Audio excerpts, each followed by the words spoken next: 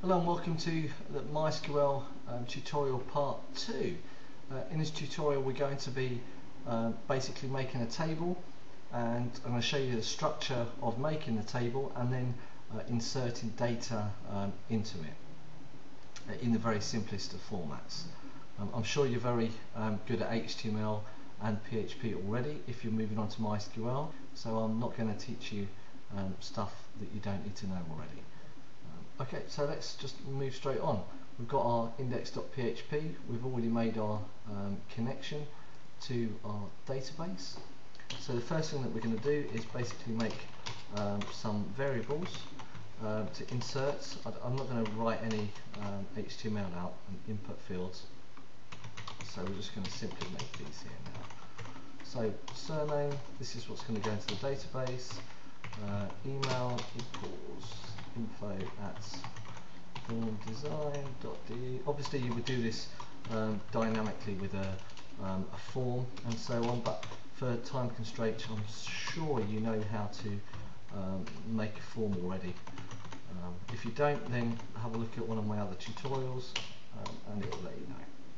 Okay, so email, and then we've got comments equal this, and then we have dates equals dates function, and then we've got y, n, and d, so we've got year, and then the month, and then the dates. And then we're going to have the time equals dates, and we've got h:(i:)s. Okay, so that's all of our information that we're going to insert. Now let's move over to phpMyAdmin. Let's make a database, so let's call it guestbook, because it's pretty much a guestbook. We need 8 fields. We need an ID, which is auto increments, name, surname, email, website, comments, dates, and time. So we'll put 8 here and then go. And then that will give us the option here. So we're going to make ID first of all, not if, and we're going to leave it as an integer because it's a number. And the attribute is going to be unassigned, and it's going to be the primary key, and it's going to be auto increments.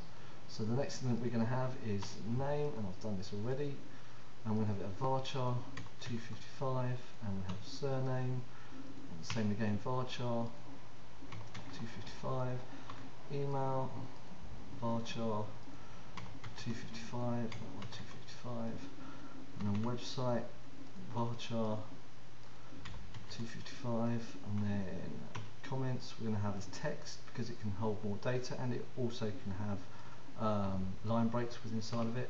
And we want the dates in here, which is the date here, and then we want the time as well, which time is down here. There it is. Okay, and then nice and simply save. And if you don't have any errors come up, you should just have the PHP here, or the MySQL here. So that's it done now. Let's just refresh this page, and as you can see now the guestbook is here, which is cool. So now all we need to do is insert some stuff inside of it, obviously because it's empty at the moment. So let's come to here and we make our MySQL query. So we're just going to say query equals MySQL query, open brackets, open quotation marks.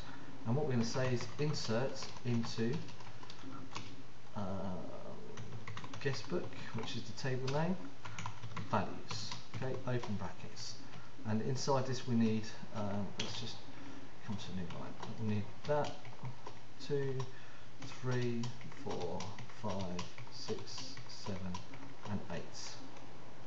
Okay, so the first one is going to be empty because it's auto increments, and it knows it's a number already, so we don't need to fill it out. Next one's going to be name, next one surname, next one email, next one website, next one comments, next one dates, and next one time. Okay, that's pretty much it done. And then like a semicolon onto there, and that is pretty much it finished. So let's Control S to save, come to localhost. It's a blank page because we haven't echoed anything out, and I'm just going to refresh the page. No errors come up, which is good. Come to the guestbook. We can browse it and we can see already the information went in. The date went in perfect, 12th of 12, and time 10:30 at night time. Emails in, and then the comments, as you can see, if we come and edit, the page, you can see that it's gone in with the line breaks as well, which is exactly what we wanted, because the varchar, it doesn't do any line breaks, it just gets rid of any white space and so on. Now obviously if this was a guest book, then you'd want to strip any tags from all of these, which would be a simple thing of saying strip tags, but I'm sure you know that already, so we're not going to do that in this. But anyway, that's this tutorial pretty much done. In the next tutorial we're going to retrieve this data and display it out on a web page. Okay, so my name's David Thorne. Thank you for watching. Visit me at www.thornewebdesign.de. If you've got any questions, please come and do not hesitate to ask me. I will respond to every single email within 24 hours. And if you've got any ideas for any tutorials that you would like me to do, then please once again tell me exactly what you need to know, and I will try and do it within 7 days. I normally do tutorials on a Sunday, so get your request to me prior to a Sunday, and hopefully they'll be on by the Monday. Please subscribe to me, it's hugely important. The more people that subscribe, the more tutorials I will do. Yeah, it takes 2 seconds to subscribe. Okay, thanks very much for watching, and I'll see you in the next tutorial. Goodbye.